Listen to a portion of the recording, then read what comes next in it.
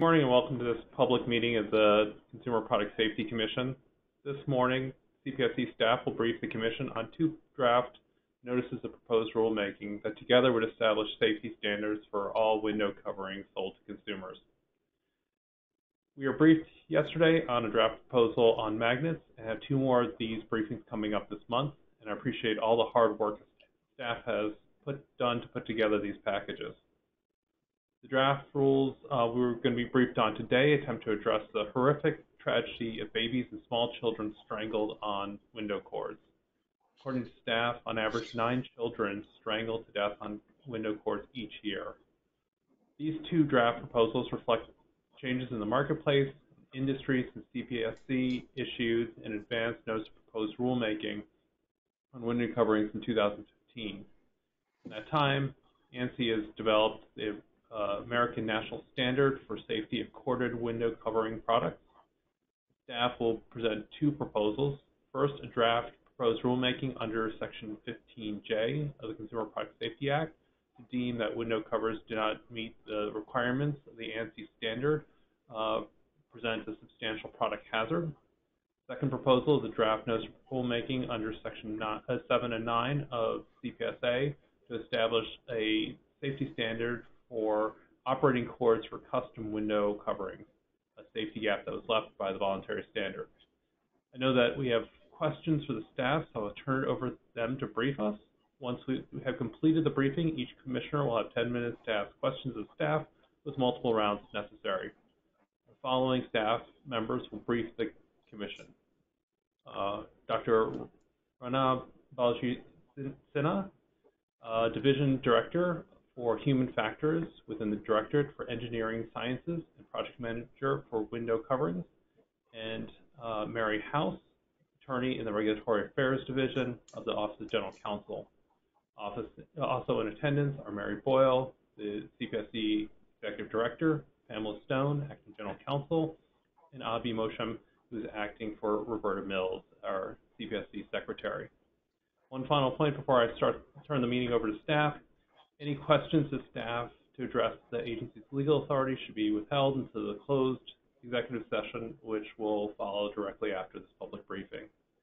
Thank you. I turn the gavel now over to Dr. Balaji Sinha and Ms. House. Welcome. Thank you, Mr. Chair, and good morning, Commissioners. As the Chair stated, Mary House and I will be presenting two notices of proposed rulemaking associated with corded window coverings. Next slide, please.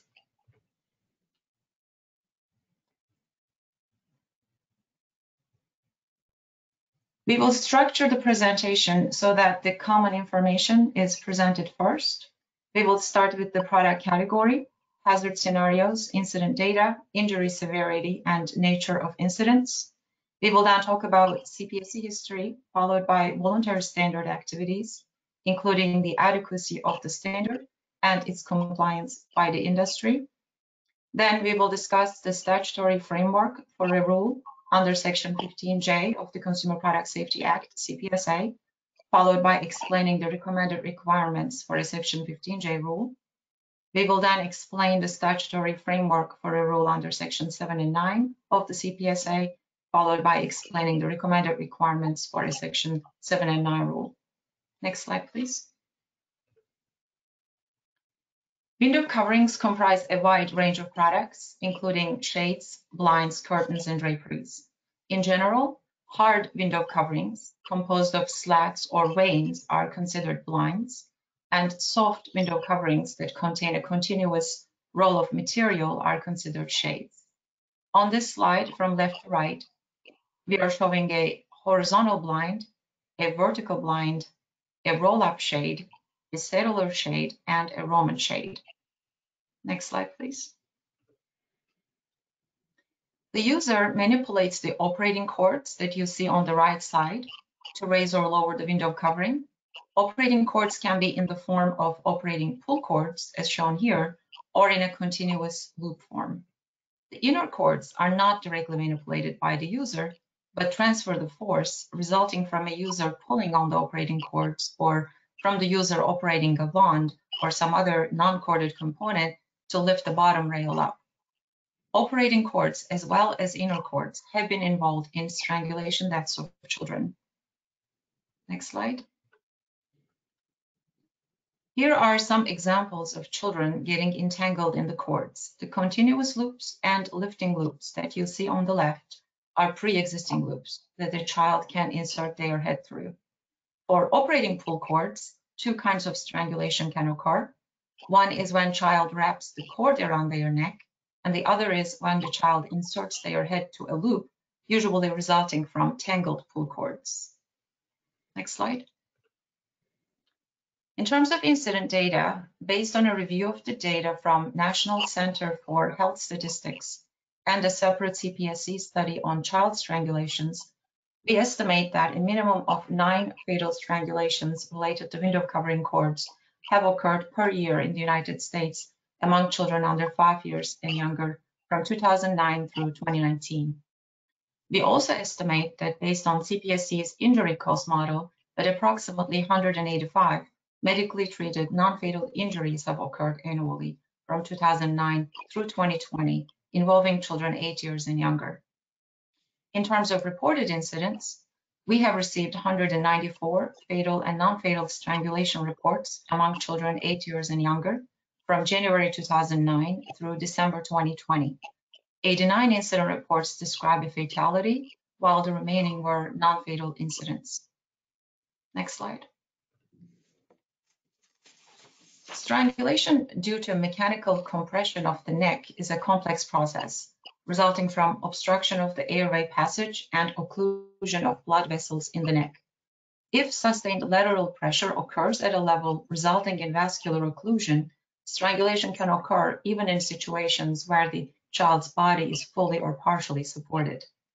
Some of the reported non-fatal incidents involved severe injuries with long-term consequences, such as permanent brain damage. Strangulation is a form of asphyxia that can be partial when there is an inadequate oxygen supply to the lungs, or total when there is complete impairment of oxygen transport to tissues. A reduction in the delivery of oxygen to tissues can result in permanent irreversible damage. Experimental studies show that about 4.4 pounds of pressure on the neck may occlude the jugular vein, and 7 to 11 pounds may occlude the common carotid arteries. Minimal compression of any of these vessels can lead to unconsciousness within 15 seconds and death in 2 to 3 minutes. Next. CPSC has recognized cords on window coverings as a hidden hazard for many years. Strangulation with cords require only a few minutes and it is silent because even young children are left unsupervised for a few minutes or more in a room that is considered safe, such as a bedroom or a family room. Staff concluded that parental supervision is unlikely to be effective. Warning labels also have limited effectiveness because research demonstrates that consumers are less likely to look for and read safety information about the products that they use frequently and are familiar with. Consumers are very likely to have familiarity with window coverings because they almost certainly have window coverings in their homes and probably use them daily. Therefore, even well-designed warning labels will have limited effectiveness in communicating the hazard on this type of product. Safety devices such as cord cleats and tension devices are unlikely to be effective either. Cord cleats need to be attached to the wall, and caregivers must wrap the cord around the cleat every time window covering is raised or lowered. As incident data show, children can still access and entangle into cords.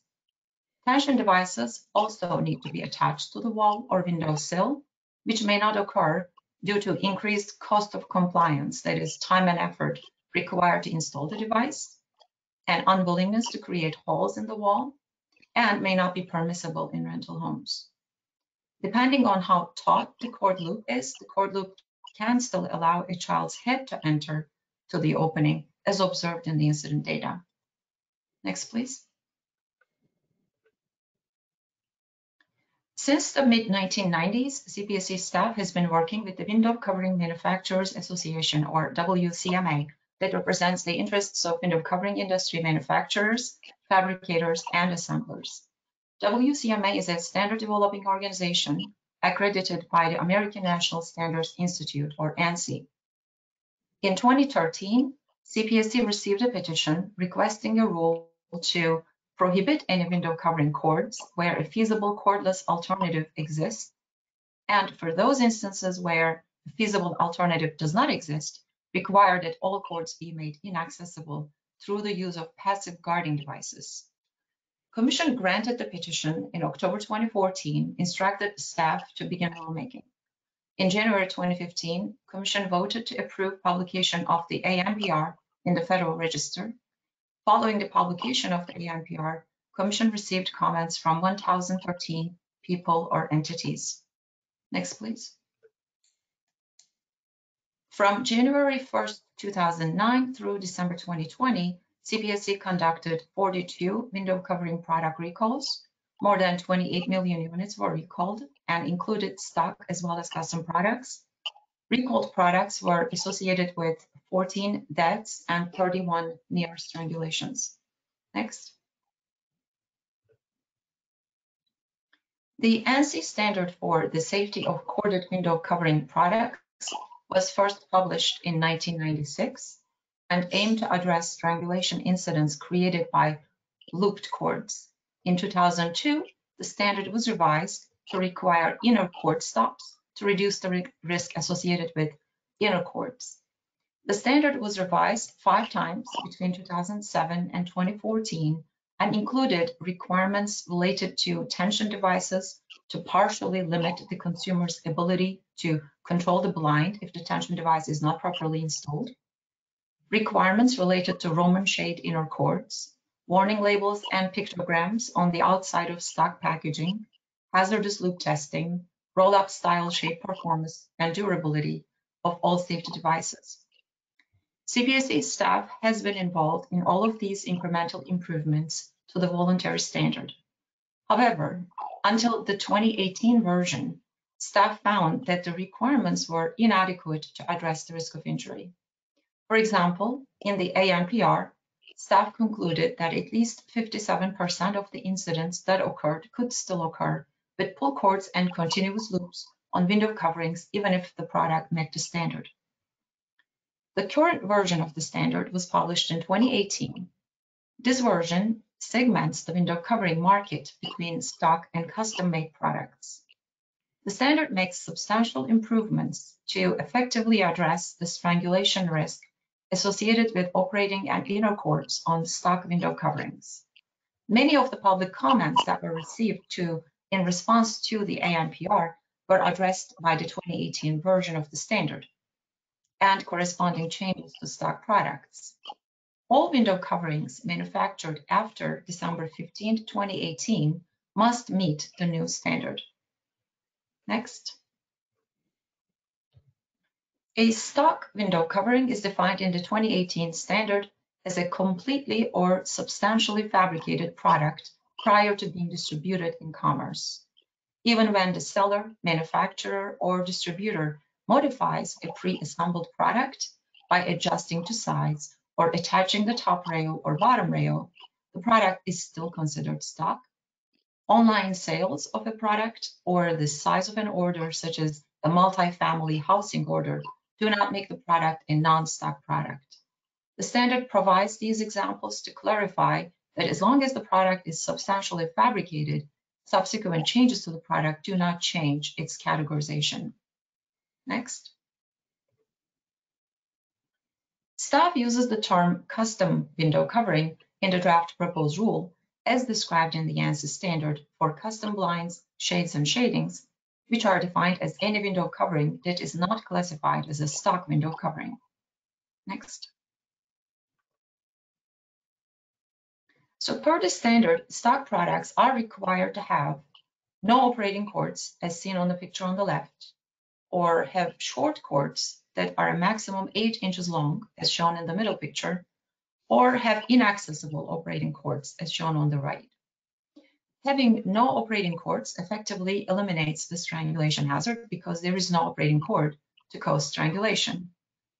If the length of the operating cord is 8 inches or shorter in any state, free or under tension, Based on the anthropometric dimensions of youngest children involved in the incidents, it is not sufficient to strangle a child.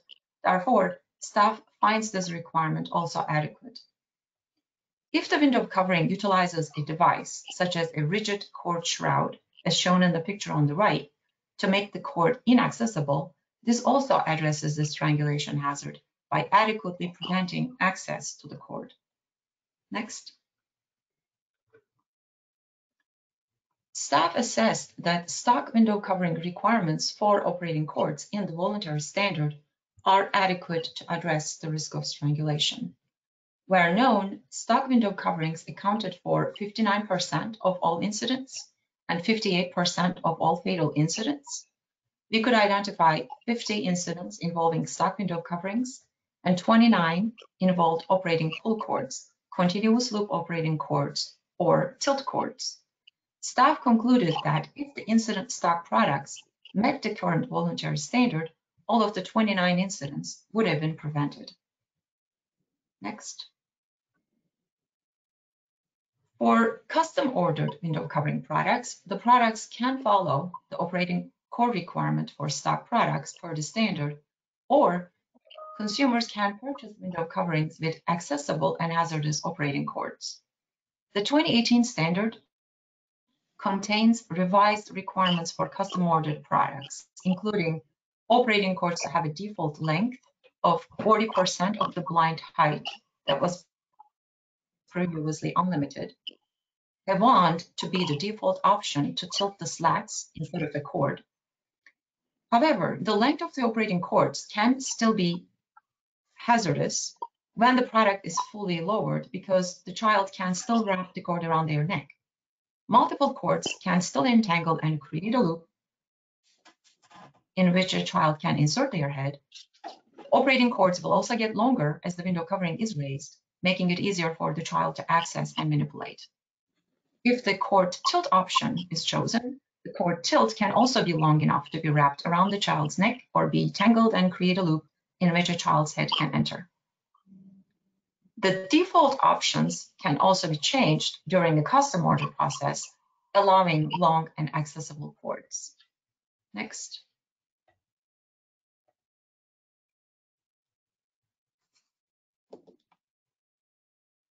Staff concluded that the requirements for operating cords on custom window coverings do not adequately address the strangulation risk. Where known, custom window coverings accounted for 41% of all incidents and 42% of fatal incidents. We identified 35 custom window covering incidents, and 30 of 35 involved operating pull cords or continuous loop operating cords. All 30 of 35 custom product incidents can still occur even if the product complied with the voluntary standard. Although the NCWCMA 2018 standard divides the window covering market into two categories, stock and custom products, incident scenarios are not based on this product distinction. Fatal and non-fatal injuries associated with window covering cords do not distinguish between stock and custom products because both types of products essentially have the same hazard patterns. Next.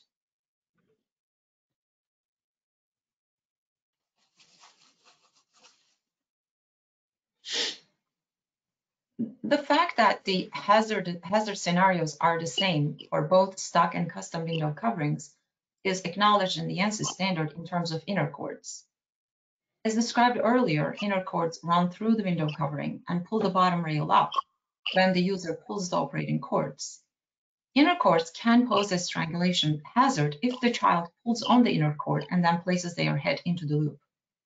The voluntary standard has two testing requirements to confirm the safety of inner cords that apply to both stock and custom products. First, the inner cords are tested for accessibility using a cord accessibility probe. If cords are accessible, we then test whether the cord presents a hazard by pulling the inner cord with a maximum force of 5 pounds, followed by an attempt to insert the head probe into the opening with a maximum force of 10 pounds. Inner cords that are inaccessible or that do not allow a head probe to go through the opening are compliant with the ANSI standard and adequately address the strangulation hazard associated with inner cords. Next.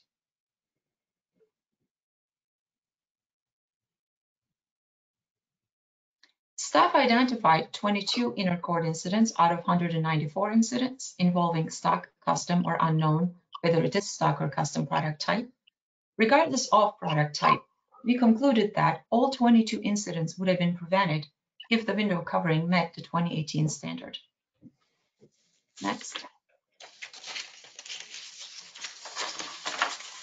Staff, on a preliminary basis, assessed that there is substantial compliance with the voluntary standard based on the following. WCMA stated in its comment to the NPR that there has been substantial compliance among manufacturers with the standard since its first publication. WCMA also stated that association's message to all manufacturers is that compliance with the standard is mandatory to sell window coverings in the United States. To investigate the level of compliance, CPSC contracted with DNR International, who interviewed window covering manufacturers and component manufacturers. Manufacturers indicated retail customers would not stock non-compliant products. Manufacturers are also aware of their customers' procedures and would not ship to them if there were concerns about the assembly and installation process. All manufacturers interviewed were aware of the standard and had implemented compliance in all stages of their development process. In addition, CPSC field staff confirmed compliance of the product categorization for stock and custom by conducting unannounced in-store visits to 18 firms, comprising wholesalers, manufacturers, and retailers. 13 locations demonstrated compliance with the voluntary standard in terms of operating cords for both stock and custom products. In 4 locations, we have observed non-compliance of the custom products. Primary violations included operating pull cords longer than 40% of the window covering length, when the window covering was fully lowered without an accompanying specific customer request, lack of warning label or a manufacturer label or a hang tag, and use of cord tilt instead of wand tilt without an accompanying customer request. Staff found 1 location with a non-compliant stock product. Based on CPSC staff's review of market information and contractor report findings and WCMA statements, staff concluded that a substantial majority of stock window coverings sold in the United States conform to 2018 standard.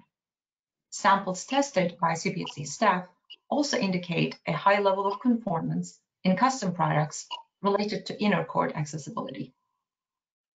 Next. Now, Mary is going to review the statutory framework for the first draft rule. Good morning, Mr. Chair, Commissioners. Staff prepared 2 NPRs on window covering cords for the Commission's consideration. Taken together, the intent is for the draft rules to address the risk of strangulation to young children associated with operating an inner cords on stock and custom window coverings. The first NPR covers the hazards highlighted in the blue boxes on this slide. This draft NPR uses the Commission's authority in Section 15J of the CPSA. This type of rule is not a consumer product safety rule. Rather, the rule would make non-compliance with certain parts of the ANSI-WCMA standard a Commission-determined substantial product hazard, SPH, as defined under Section 15A2 of the CPSA. Products that present an SPH under the CPSA are subject to corrective action. A manufacturer, importer, distributor, or retailer that fails to report an SPH to the Commission is also subject to potential civil and criminal penalties under the CPSA. And products that present an SPH can also be refused admission into the U.S. under Section 17A of the CPSA. The 15J rule would apply to those hazards that staff assesses are adequately addressed by the voluntary standard. Operating cords on stock products, inner cords on stock and custom window coverings, and the manufacturer label on both stock and custom window coverings. The second NPR addresses operating cords on custom window coverings. That's the red box on this slide. This rule relies on the Commission's authority under Section 7 and 9 of the CPSA and would create a new mandatory consumer product safety rule for operating cords on custom window coverings. If finalized, products subject to this consumer product safety rule, in addition to the things I just went over with the SPH, these products would also need to be tested and certified as compliant with the rule. The proposed requirement would state that operating cords on custom window coverings must meet the same performance requirements in the voluntary standard as operating cords on stock products. Next.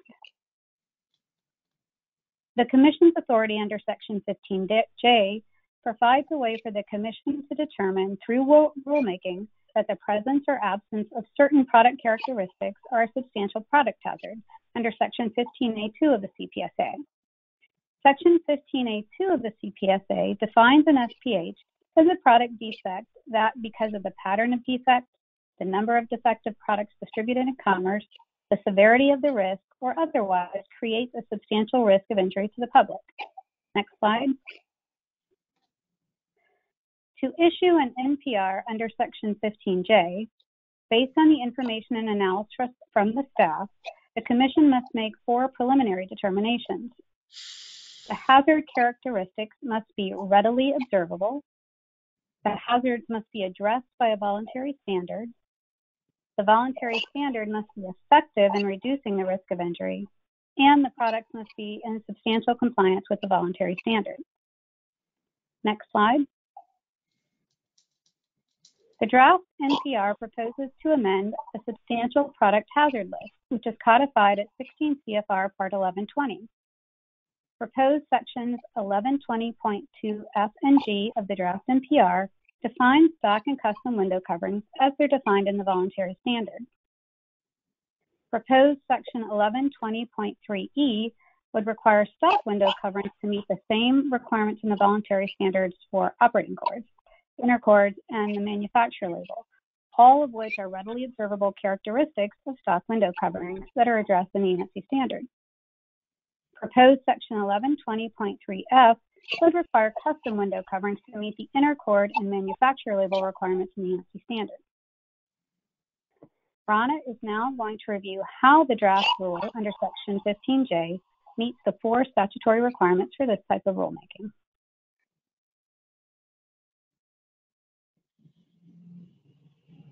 Staff is recommending that hazardous operating cords and hazardous inner cords on stock window coverings and hazardous inner cords on custom window coverings be identified as substantial product hazards, along with the absence of a manufacturer label.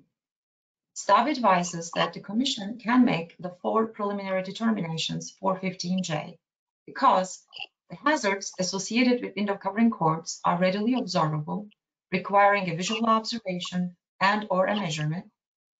The 2018 standard that sets forth these requirements adequately addresses the strangulation hazard and is effective to reduce the risk of injury.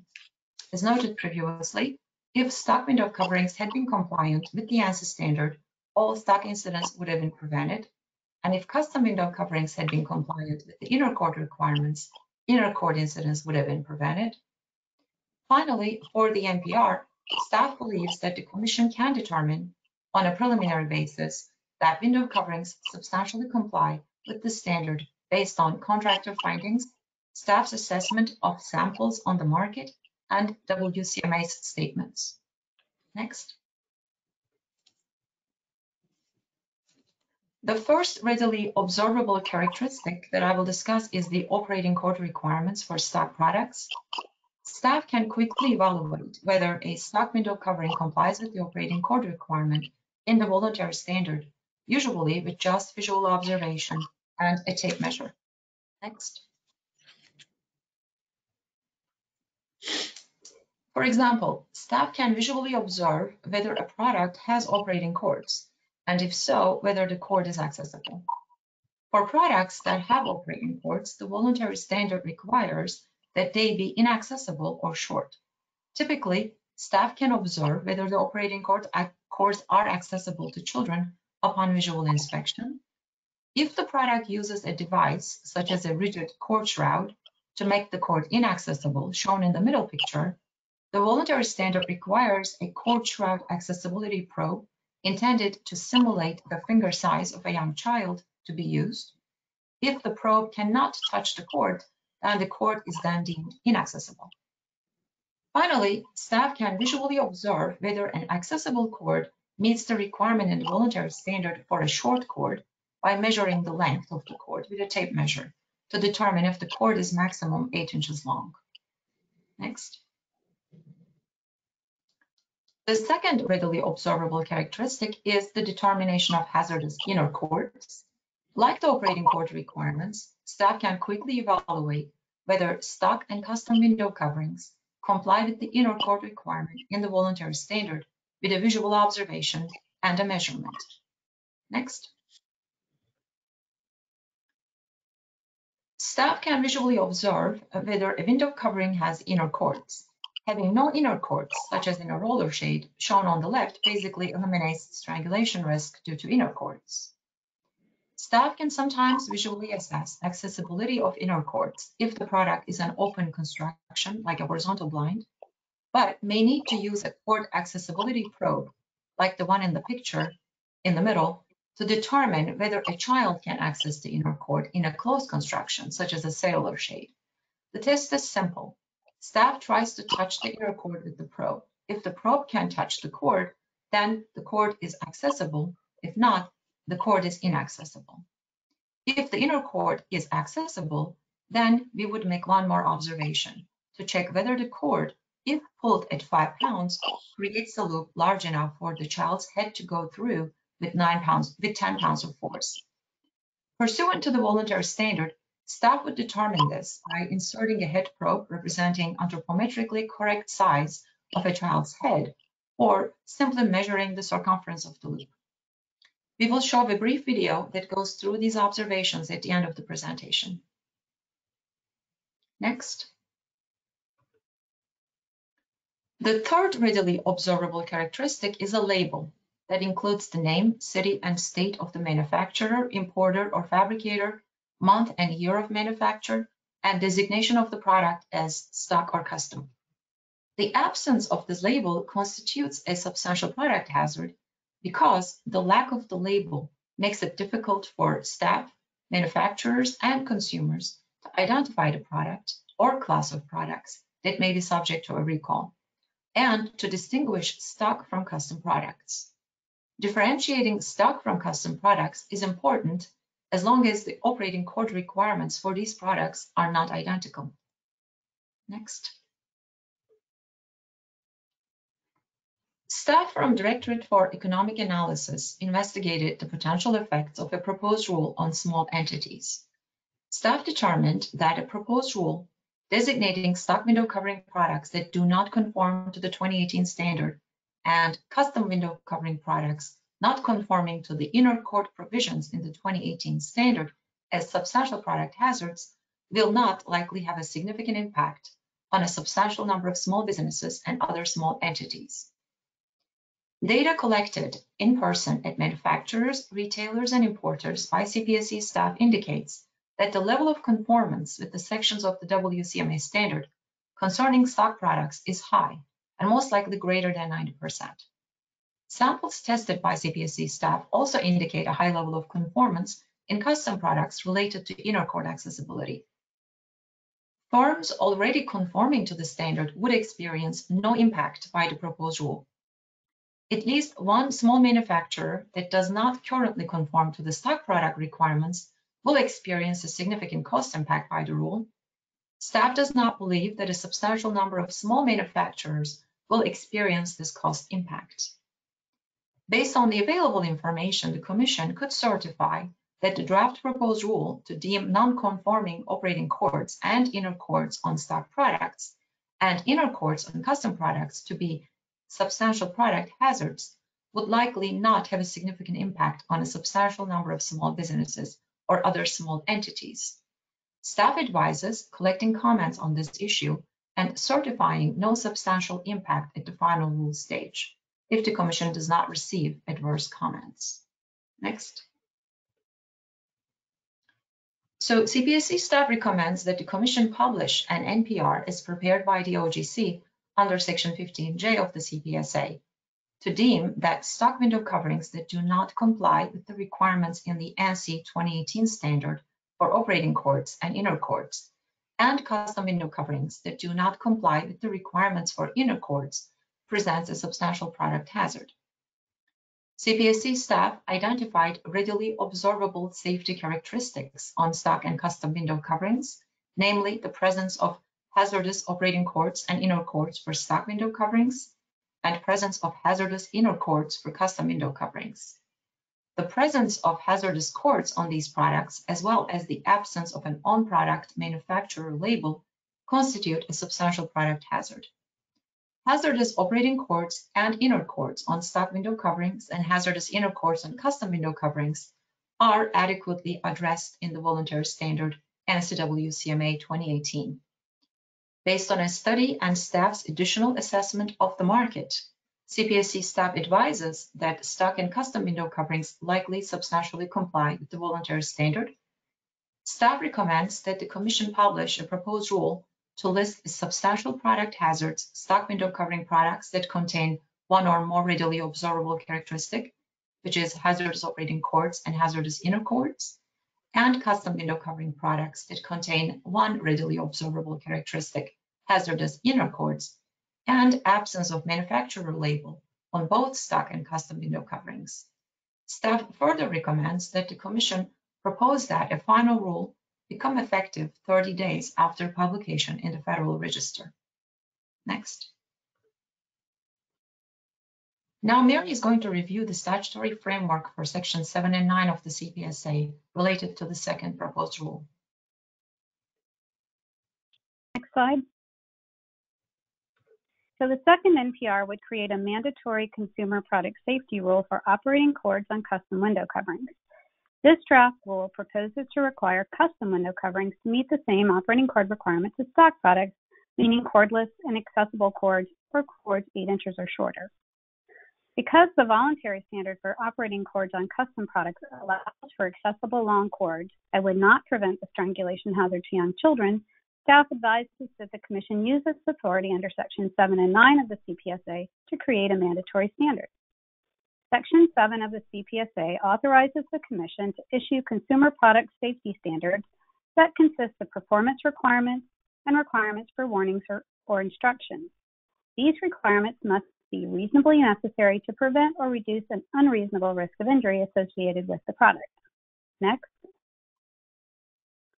Section 9 of the CPSA sets forth the process for a mandatory rule. Rules can begin with either an ANPR or an NPR. In this case, the Commission issued an ANPR in 2015. An NPR must contain the proposed regulatory text, describe any regulatory alternatives that the Commission considered, include a preliminary regulatory analysis, contain preliminary findings, and provide an opportunity for both oral and written comments. Next. Under Section 9, the preliminary regulatory analysis should describe the potential benefits and costs of the rule and who is likely to receive the benefits and bear the costs. The regulatory analysis should also explain why publishing a standard submitted to the Commission as part of the proposed rule, and the regulatory analysis should also discuss alternatives to the proposed rule and why these alternatives were not chosen. Next slide. Section 9 also requires that the Commission make several preliminary findings to issue the proposed rule, which are listed on this slide. And I'll just pause for a moment so you can review those.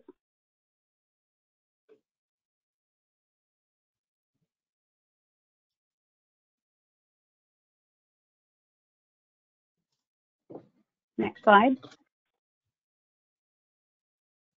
Finally, Section 9 of the CPSA requires that when a voluntary standard has been adopted and implemented, as is the case here, to issue a mandatory rule, the Commission must find that either the voluntary standard is not likely to eliminate or adequately reduce the risk of injury, or the voluntary standard is unlikely that products substantially comply with it. Next slide. Now Rana is going to explain how the information and staff's briefing package supports the requirements for the draft mandatory rule for operating cords on custom window coverings. Next slide, please. As discussed before, staff believes that the requirements allowing hazardous operating cords on custom window coverings outlined in the ANSI standard are inadequate.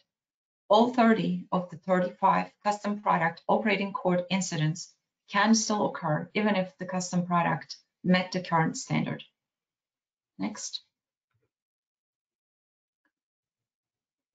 Although the 2018 NCWCMA standard divides the window covering market into stock and custom products, incident scenarios are not based on WCMA's product distinction. Fatal and non-fatal injuries associated with window covering cords do not distinguish between stock and custom because both types of products essentially have the same hazard patterns. Next. Therefore, staff recommends that the operating cords for custom window coverings meet the same requirements as operating cords for stock window coverings, as outlined in the NCWCMA 2018 standard.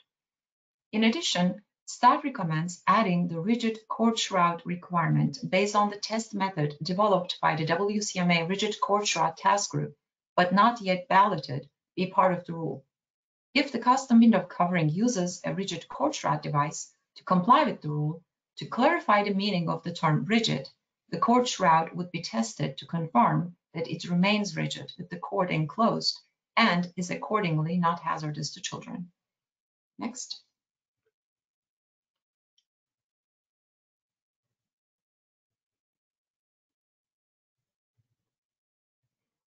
Yes.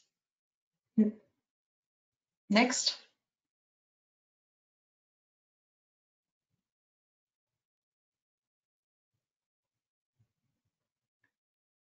Staff estimates that in 2019, approximately 139 million residential window coverings were shipped in the United States.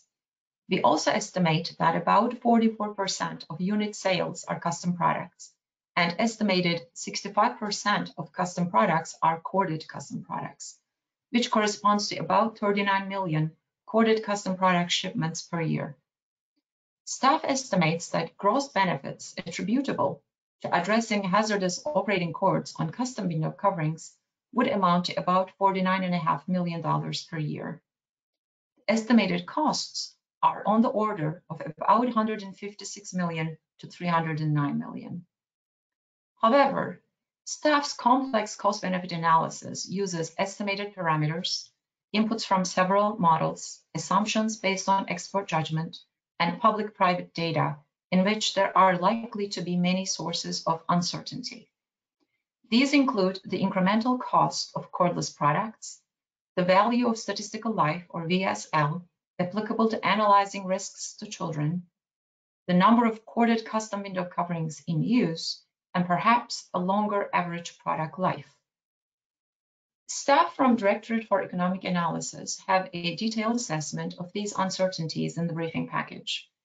One example is that a review of the literature conducted by the CPSC suggested that VSL for children could exceed that of adults by a factor of 1.2 to 3. If we substituted the high end of this range, which suggests that the VSL for children could be 3 times the VSL for adults, the estimated per unit benefit of the draft proposed rule would be higher and brings the expected benefits to about $137 million. Next. In developing the draft proposed rule, CPSC staff considered various alternatives. Staff does not believe that these alternatives will appropriately address the hazard, with the exception of longer effective date. The first alternative is to rely on the voluntary standard.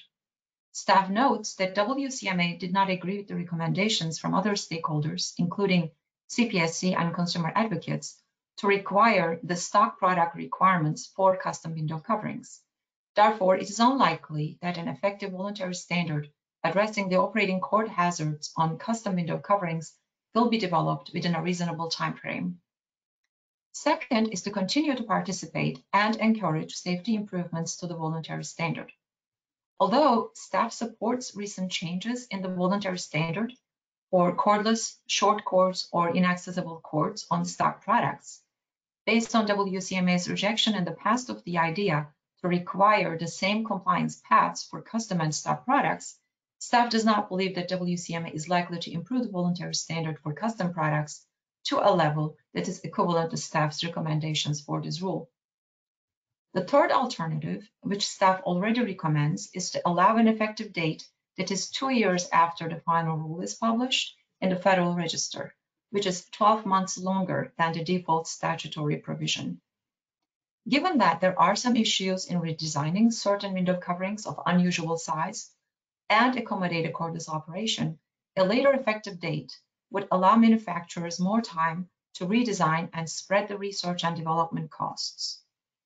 Narrowing the scope to a limited number of product types, such as vertical blinds and curtains and draperies, was also considered.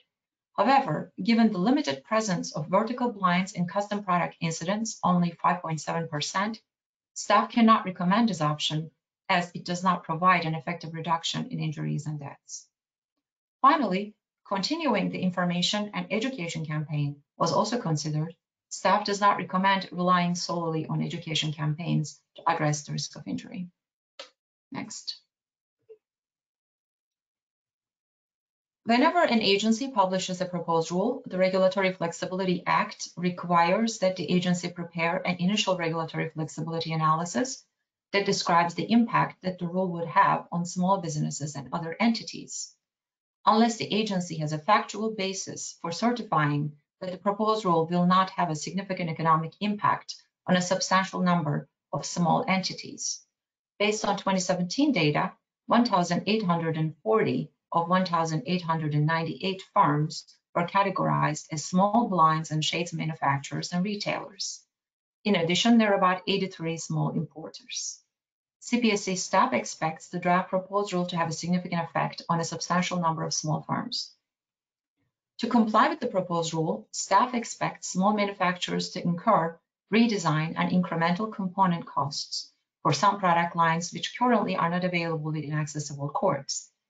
Staff does not expect small manufacturers to suffer a disproportionate cost effect from the proposed rule.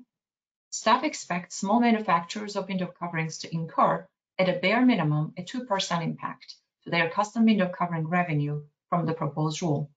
This implies that if custom products account for all of the firm's revenue, then the minimum impact of the proposed rule is 2% of the revenue.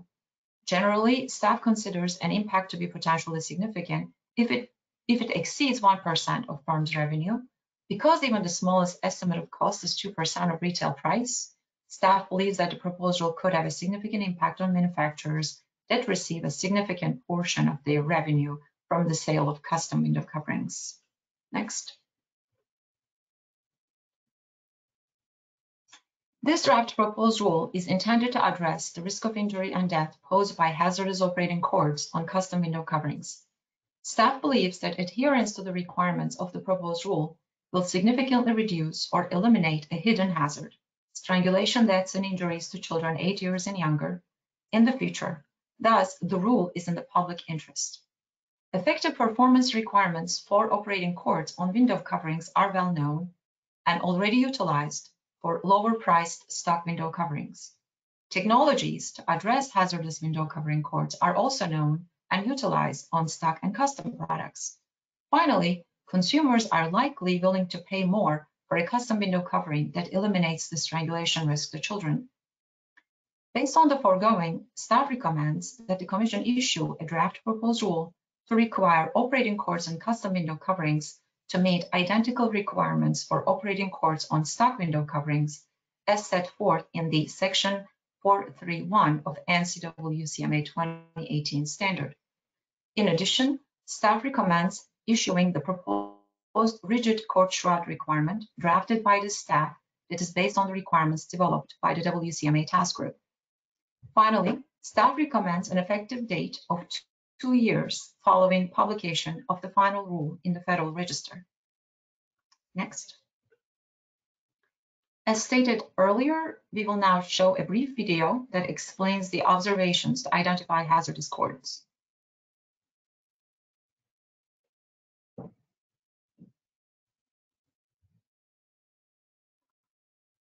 This product is a horizontal blind with 2 operating pull cords on the right and 2 tilt cords on the left. Operating cords are used to raise or lower the blind. Tilt cords are used to adjust the slats. The inner cords connect the operating cords to the bottom rail. The length of both the operating pull cords and the tilt cords are longer than 8 inches. So if this were a stock product, due to the hazardous operating cords, the product would fail the standard. If this were a custom product, however, we would need to proceed with determining if the inner cords are accessible and hazardous. First, we determine if the inner cords are accessible using a cord accessibility probe. As you can see, the inner cords are accessible. Therefore, we now need to determine if a hazardous loop can be created. We apply a maximum of 5 pounds of pull force and pull the inner cord. While maintaining this opening, we then attempt to insert a head probe simulating the head size of a child with a maximum of 10 pounds of force. In lieu of the head probe, for simplicity, we can also measure the perimeter of a loop using a tape measure.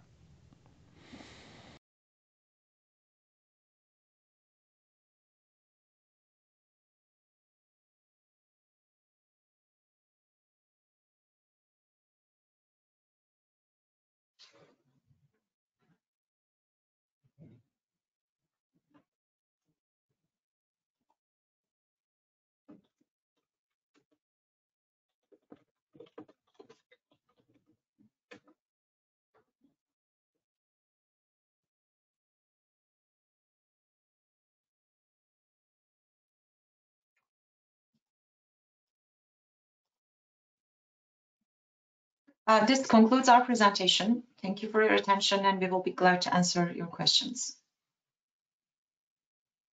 Thank you very much for a very detailed, informative briefing. So next is I'll start with commissioners for myself and the other commissioners. I'll just start briefly. I think the presentation was very comprehensive. My only real question is, if the hazard patterns are the same for both stock and custom products, why is there a necessity to have sort of different rules, separate rules for the two products? I'll take that one if you want, Rana. I think we addressed this in the proposed rule. So our authorities are different based on whether there's an existing voluntary standard.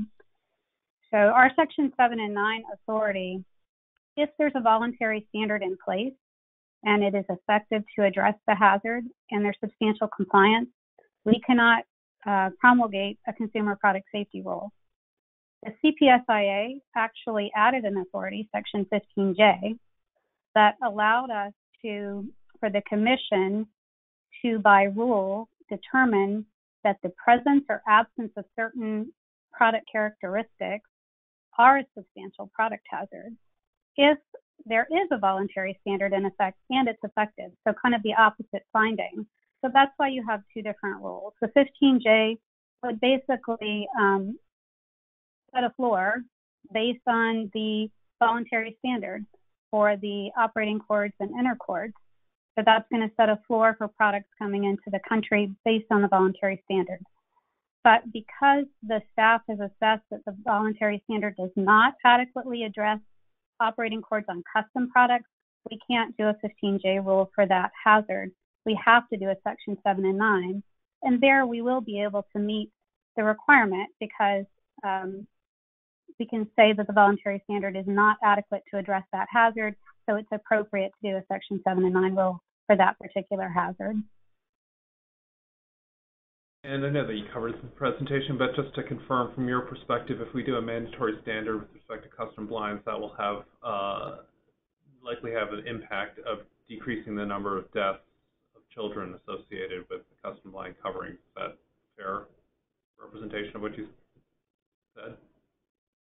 So staff doesn't believe that mandating the current custom product operating cord standards would be adequate, but we concluded that if the operating cord requirements for stock products were also required for custom products, then all operating cord incidents would have been addressed. This corresponds to about 86%, as much as 91% of custom product incidents. And about 9% is already addressed with the inner code requirements through Section 15J. So we believe that the applying or requiring the same requirements on operating codes for stock and custom would address all the injuries, and that's. Thank you. I don't have other questions at this point in time. Commissioner Adler? Bob, you're muted.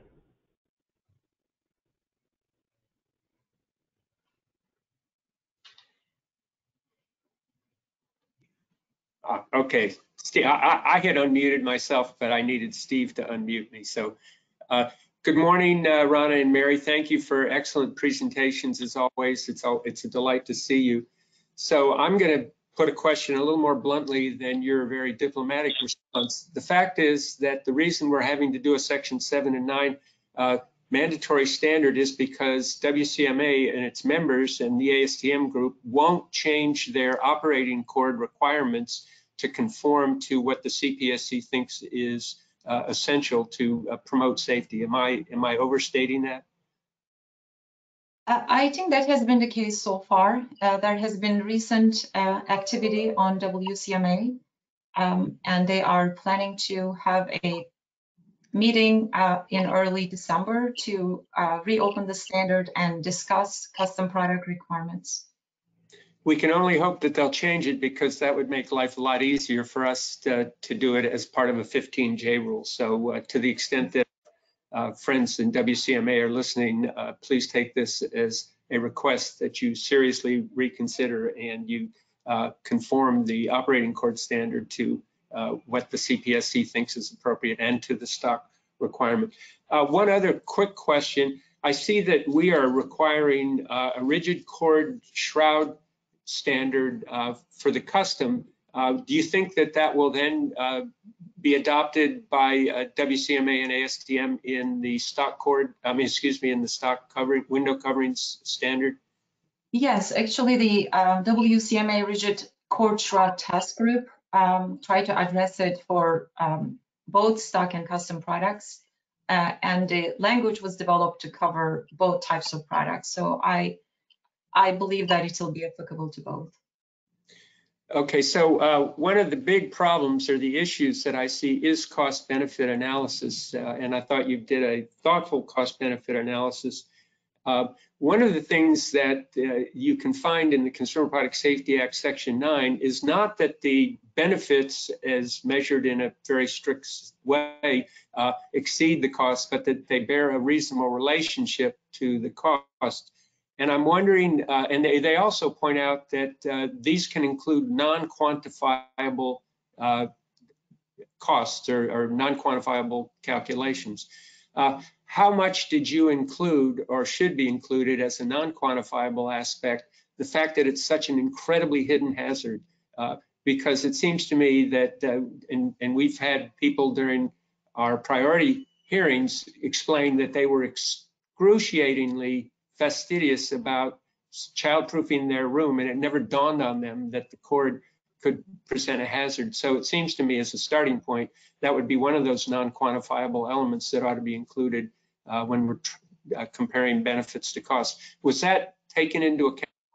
Should it be taken into account?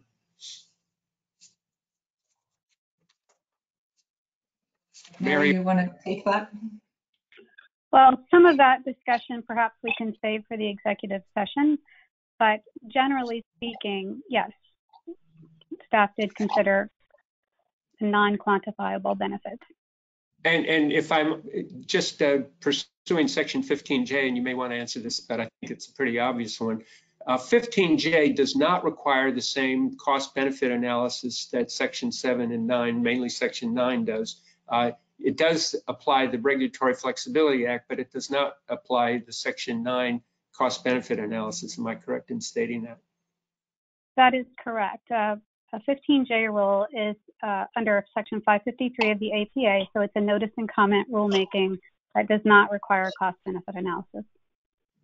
And so this gets a little beyond my economic insight, but the classic criticism of cost-benefit analyses, and I don't know whether this showed up in our injury cost model or not, is that it undervalues kids and geezers like me. Because if you're looking at lost wages, kids don't have wages, and somebody like me who's about to step into oblivion doesn't have any wages. Does our assessment of the value of a statistical life address that? Because it seems to me, I don't know that it does, because it's more of a willingness to pay cost-benefit standard. But was that element taken into account, that children don't have wages and therefore may be valued less? Right, that is why the staff's analysis include a range for VSL, because the VSL that they use in the base analysis is the EPA estimate, which includes the wage risk and stated preference studies that focus on individuals' willingness to pay, but they are difficult to apply to children, like you said. That is why they considered an alternate approach for altruistic preferences of people. And based on the collected studies that they have found, that the valuation of risk to children could be 1.22 to 3 times higher. So people are willing to pay that much more to mitigate the risk for children. And that is why we have that range in our estimates. Yeah, and I really appreciate that. I would make the argument that it ought to apply for a variety of reasons. First of all, the victims of window cords are not adults. The victims are children. And so that would argue for paying particular attention to valuing children's lives more highly. And I guess the second point, a couple other points, our policy on priorities specifically says that in setting priorities, we need to place higher priority on vulnerable populations, which obviously would include children. So it seems to me that that shows a great emphasis on protecting kids. One of the other points I would make just in passing is an observation. If you look at the number of safety standards the agency has, the vast majority of them apply to children. That shows how much we value, and I think we reflect society, how much society values children's lives. So I would argue for the higher number as well. At any rate, I really do appreciate the analysis and the presentation that you did. Excellent as always. I have no further questions at this time. Thank you. Thank you. Thanks, Commissioner Adler. Commissioner Bianco? Thank you, Mr. Chair, and thank you, Raina and Mary, for a thorough presentation. I actually don't have any questions. I know that's very rare for me, but I don't. So thank you very much. As yesterday, I would say it's a high compliment to the staff to covered everything so well, which I agree with Commissioner Bianco on. Commissioner Feldman? Thank you, Mr. Chairman. It's exciting to be back just one day after we did a briefing on magnets. This is another sign that we're returning to some sense of normalcy after so much tumult, and I want to thank the chairman for scheduling this briefing session. I appreciate the hard work staff has put into the briefing materials, and while some of my questions are related to the General Counsel's legal memo, which I will defer for our next session so we can discuss privileged matters confidentially, I do have several questions for staff that are appropriate here in open session. So I would start with an observation.